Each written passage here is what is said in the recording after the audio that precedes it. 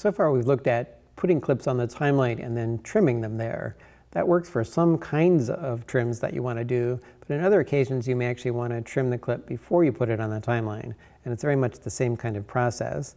In order to do that, I'm going to actually open up some other footage that has kind of more distinct beginning and ending points than these waterfall clips that we've been working with, and it's also a good way to kind of review the whole library and event structure that we looked at earlier.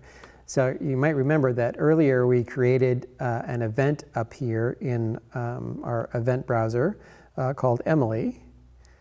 In case you've forgotten, you can also just right-click and you can add a new event anytime that you want to.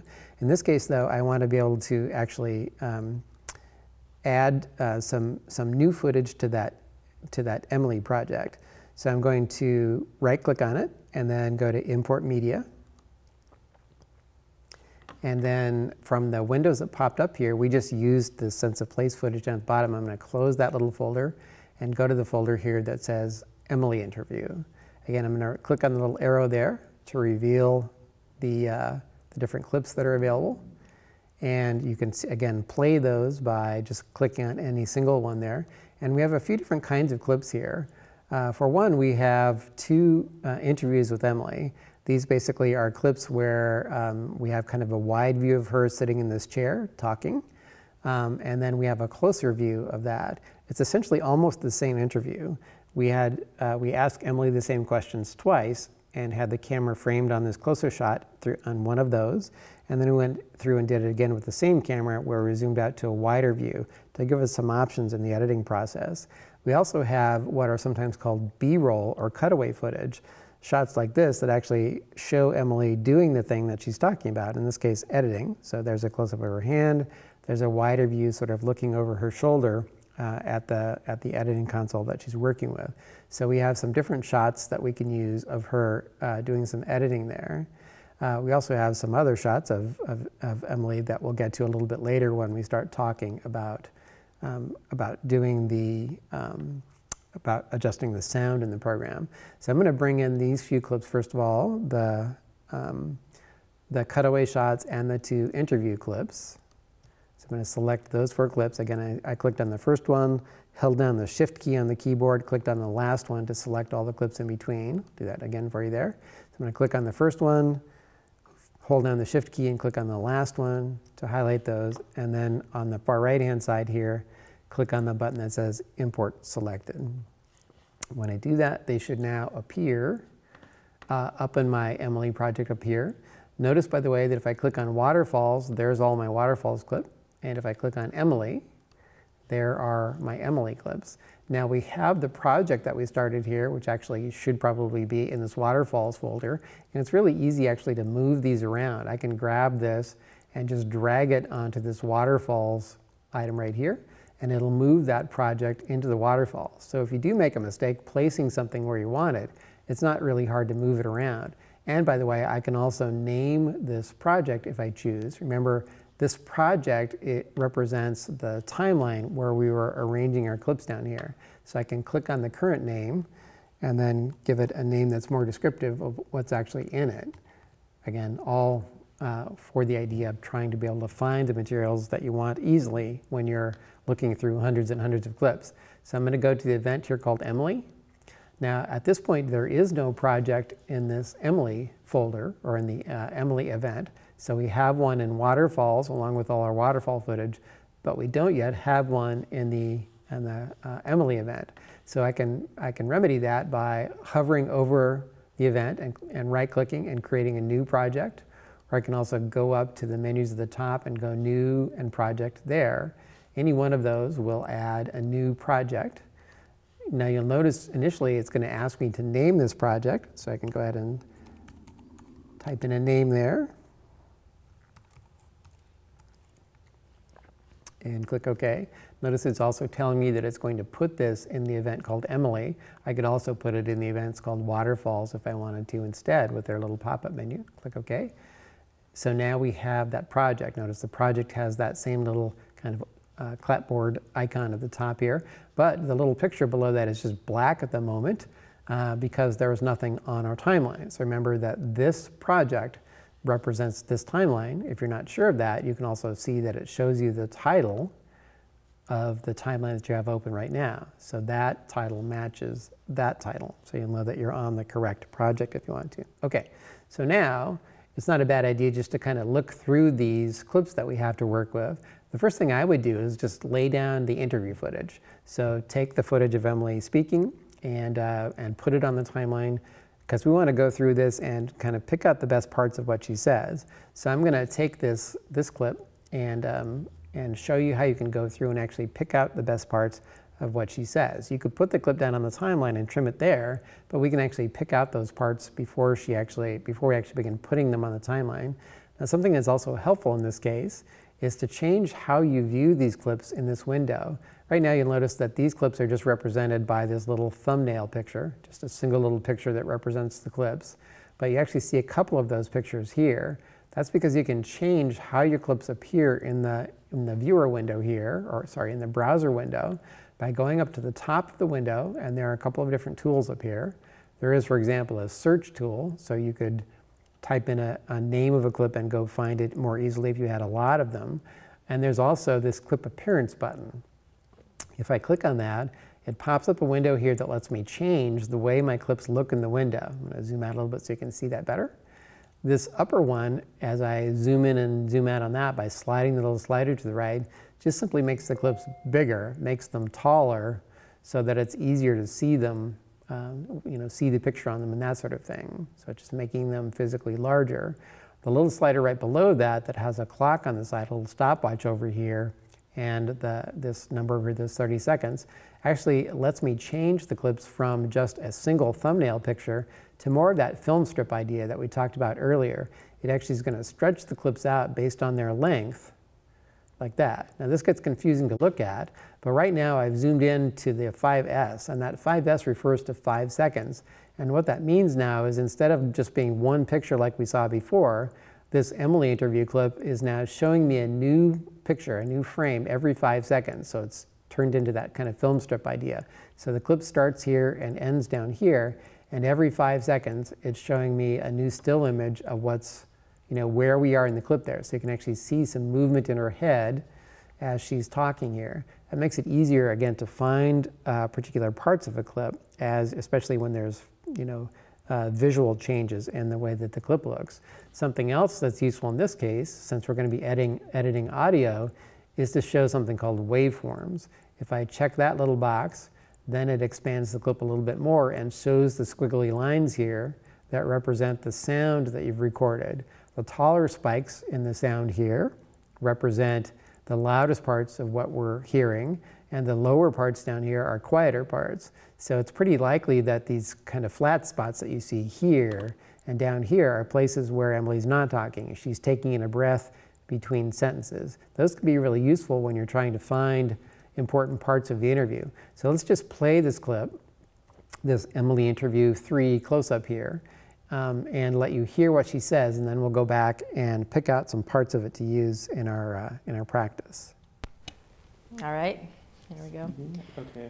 So, okay, go ahead. Oh, I was gonna ask you, are we doing that, her answering that again, or can we ask her If different? you can stand to do it again. Yeah. So you'll notice we have some kind of false starts there at the beginning, where the camera operator is talking with the producer, and then we also have Emily starting and stopping a few times. So one of the things that something that looks really weird when you're editing, if you don't do it right, okay, let me start that again. That sounded very negative. One of the things to watch out for when you're editing is doing a jump cut. Okay, so that part, that sentence that she just began there, is really where we want to start this. We have a couple of false starts there, so obviously you don't want to incorporate that into your finished product. You just want the best parts of what she said. So where she actually started speaking, we can sort of visually see that by looking at the waveform. So if I zoom in a little bit here, you can see that there's this kind of little flat spot, and that's the quiet spot between where she stops her second false start and begins speaking in the take that we want to use. Now I can mark this spot by marking what's called an in point. So to do that, if I position the little skimmer right over that and then click and hold the mouse button, notice that you have this little yellow box where I can highlight a portion of the clip that I want to use. So instead of the entire clip, I'm saying I just want to use the clip from this point to this point. And as you drag, it'll give you an idea with that little box that's popped out to the side how long the segment is. But it's a really good way to just be able to pick out parts of a longer clip that you want to use before you put them on the timeline. Okay, so let me just play a little bit of this and we'll figure out where we want this clip to end. So I'm going to position the little skimmer right at the beginning of that clip, and then I'm going to push the space bar on the keyboard or the play button over here to begin playing that clip again. One of the things to watch out for when you're editing is doing a jump cut, and that's when you cut between two shots that are really similar. Okay, so say that we wanted to end it right when she says between two clips that are really similar. That's in this little area right there. So again, I can get close to the right spot in that just by ending the clip right in that area right in there. So I can grab the out point of my clip and drag it over to there, which is kind of roughly where she ends. Remember, even once I put this on the timeline, I can still trim it. I can still adjust the length of the clip at that point. So I'm going to play a little bit of this. One of the things to watch out for when you're editing is doing a jump cut, and that's when you cut between two shots that are really similar. Okay, so there you can see that we have the part that we want to use pretty much marked out. So now I could move this down onto the timeline, and when I drag it down, just the same way that we dragged it down before, it's only going to move the selected portion there. Something that you can do that's really useful in this case, though, is also to mark this so that it's easier for you to go find it later on. So you can just go through and pick out all the parts you want to use and then go back later and drag them down. To do that, we want to look at the keyboard again here for a second. Marking that on the timeline is called marking it as a favorite. So on the timeline here, we have all the letters and numbers. The F key is used for favoriting that. So if I just tap the letter F, it's actually going to highlight that clip on the timeline. So I'll just tap it there. And if you look on the screen here, you can see that up at the top of the screen, there's a green bar that's appeared there that tells me now that I've isolated that as a favorite. So if I move this, this little outline that we've created over it, that little green bar is still there. If I click on it, it'll reselect just that portion of the clip. So it makes it really easy to go through. Another thing I wanted to show you is that instead of manually dragging this little box, you can also just play through the clip and then find the place where you want it to start, and you can use the keyboard to mark those in points and out points. So let me just play a little bit more of the clip here. Similar. Like with an interview, if you have a shot of a person and you just take a sentence out because you're editing for content, but it just kind of jerks because it's the same shot, but it shifts just a little. So you can cover that up with B-roll of relevant activities or photos, or you can also get another shot, a different angle of the same interview, ask the same question over again.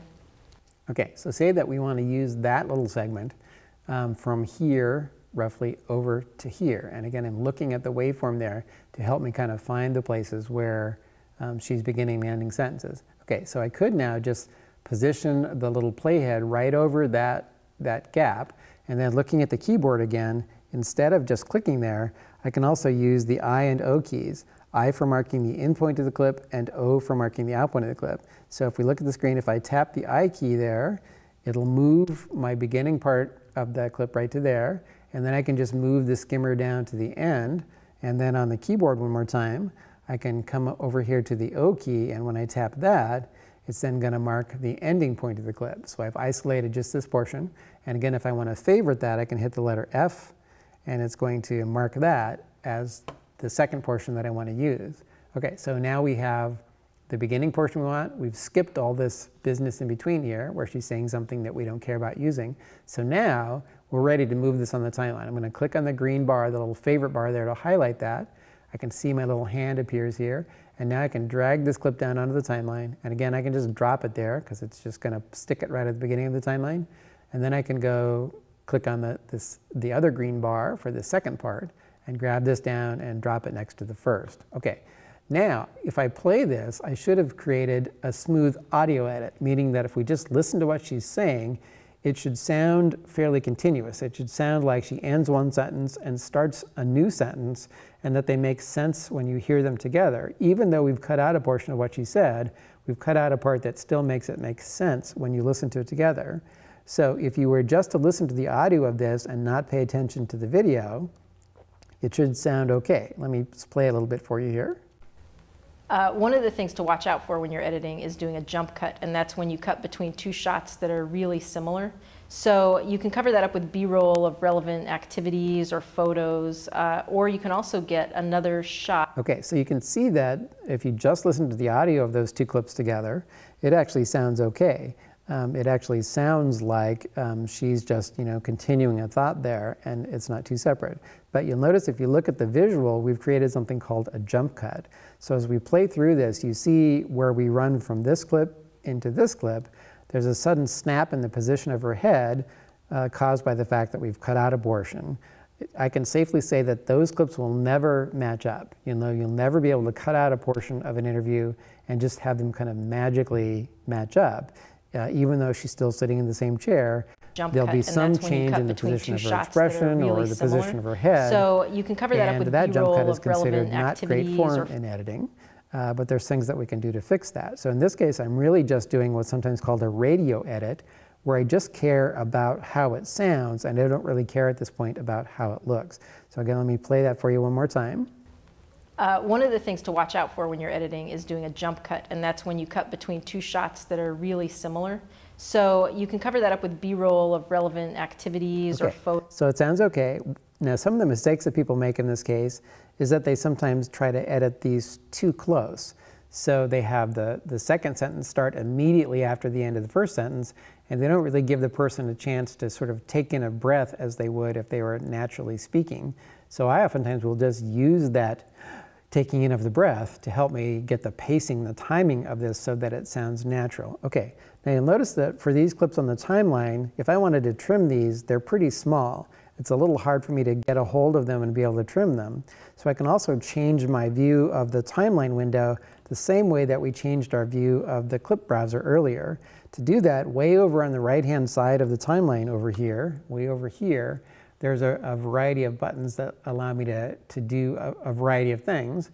This one, though, looks just like the button that we looked at before up by the clip browser, and it lets me change the appearance of clips on the timeline. So if I click on that, it'll pop open a little window here. And again, I have a couple of different slider controls, and then these buttons across the center. I zoom out a bit more so you can see that. The slider up here lets me zoom in and zoom out my view of the timeline. So if I slide this all the way to the left, it zooms out to the widest view of the timeline, so I can see a larger space here. I can see more minutes and seconds. If I slide it to the right, it zooms in and reduces the amount of time that's visible in terms of the number of seconds from here over to here. So you can see it's not making the clip larger, it's just expanding my view of that particular clip. Now when you do that, it zooms in on the position of the playhead. So if I have the playhead over here where there's no clips, and I start to zoom in, it's actually going to keep that playhead in where it is on the screen. So if I want to zoom in on these clips over here, it makes sense for me just to grab the playhead, move it to that position, and then I can click and zoom in on the portion that I'm interested in working on. Okay, so that makes it easier for me then to be able to go in and do fine-tuning and trimming of these. The other clips in here allow you to make the clips taller on the timeline. So as I slide this little slider to the right, it makes the clips taller. If I slide it to the left, it makes them smaller. That's going to be important when we start adding additional layers of video above and below the clips that are already on our primary storyline here. It's not too important right now.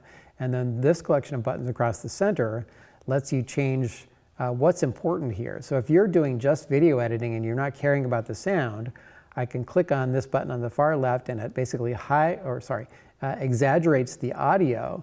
Or if I click on the one further over here, it makes the video big and hides the audio, or makes the video kind of big and makes the audio smaller. So you can see that it's exaggerating the audio or exaggerating the video, depending on which one you're sort of focusing on.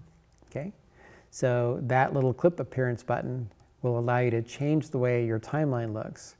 Now you can also scroll left and scroll right on the timeline. So if I have a whole bunch of clips, I can also just drag my finger over the mouse and scroll left or right. So if I have further clips here that are disappearing off the edge of the screen, for example, I can drag my finger on the mouse left or right to scroll left and right, or there's also a scroll bar that appears down at the bottom down here that I can use to scroll left or right. Okay, I'm going to get rid of these extra clips I added here by highlighting and then deleting them using the big delete key. Okay, so we've got our 2 clips here of Emily speaking, clip 1 and clip 2. And again, we've created that between radio two edit. shots that are really similar. So Now remember, you can always trim these. So if you decide that the timing is not quite right and you want to add a little bit more time between the end of sentence 1 and the beginning of sentence 2, you can trim to do that. One of the amazing things about trimming is that when you trim time off of a clip, that footage doesn't go away. It's basically just sort of hidden.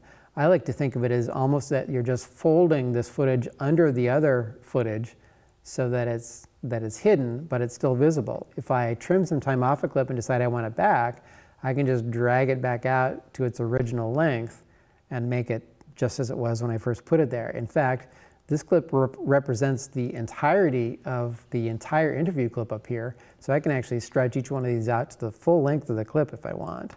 Okay, so I'm going to undo that a few times to put it back the way that it was before I started trimming it there, and see if our timing is right. Two shots that are really similar. So you can cover that up with B-roll of relevant activities or photos, or you can also get another. Okay, so that's how we can trim the clips up here in the browser window before we actually put them on the timeline. Again, just to review, go up to the top of the timeline window, change the clip appearance slider up here so that you're stretching the clips out so that you see that film clip view where it's easier for you to see where the audio begins or ends. If you're editing for sound, you can also turn on or turn off those waveforms to make it easier to see where clips begin and end. You can highlight a portion of something that she's saying by placing the skimmer over the timeline and just clicking and dragging, or you can also use the I and O keys on the keyboard to mark the end point of a clip, going further forward with the skimmer and then marking the out point of the clip by tapping the O key. And then if you want to favorite that clip, you can tap the letter F on the keyboard to highlight it with the green bar at the top, and then you can drag that clip down onto the timeline and drop it wherever you need for it to be. So that's how you can trim clips before you put them on the timeline.